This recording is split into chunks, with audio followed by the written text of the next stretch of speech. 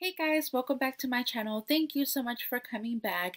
Today I have another fashion video for you guys, and it's the second part to my lookbook, my fall lookbook that I actually did, I believe, 2 weeks ago. So I just kind of wanted to do something a little bit different, and I wanted to do three different outfits using blazers. I think blazers are such an essential staple in my closet, and I know that they just they make an outfit look so much different. Even if you wear something super casual, it will totally make your outfit look more like fancier and kind of put together.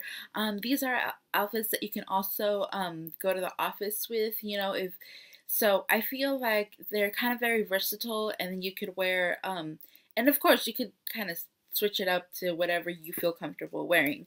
But yeah, I wanted to do blazers also because I think that blazers are very flattering almost on everybody, and especially us curvier girls. I think they're really, really important to have at least a one good blazer that just kind of fits really, really good. So yeah, so that's kind of what the video is all about today. If you're wondering what is on my face, I will also have it linked below on my blog, where you could see pictures and a list of everything that I am wearing on my face today. Yeah, I don't think I have anything else to say other than thank you so much for watching. Just to let you guys know, there will be a part 3 to this, not next week, but probably the week after that.